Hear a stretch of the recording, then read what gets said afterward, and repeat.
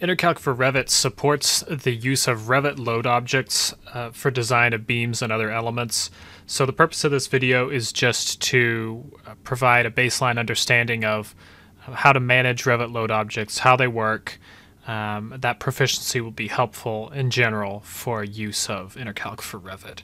So the first thing that I want to point out is just the visibility controls. You'll notice in this model right now, there's not currently any loading or analytical elements visible.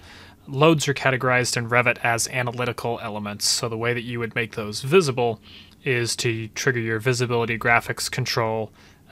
You can use VV on the keyboard as a shortcut to access that, and then use the tab that says Analytical Model Categories.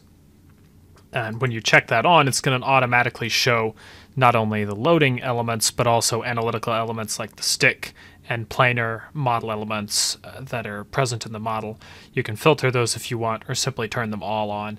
In this case, we want to take special note that structural loads are activated, and the three types of structural loads that can be created are shown. So when I hit OK, now we're going to see that these analytical elements become visible.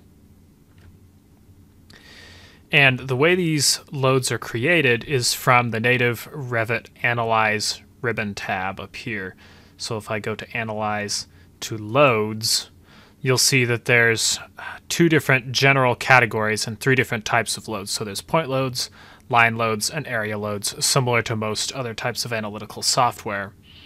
And these are subdivided as either non-hosted or hosted loads. So you can create essentially 6 different types of loads.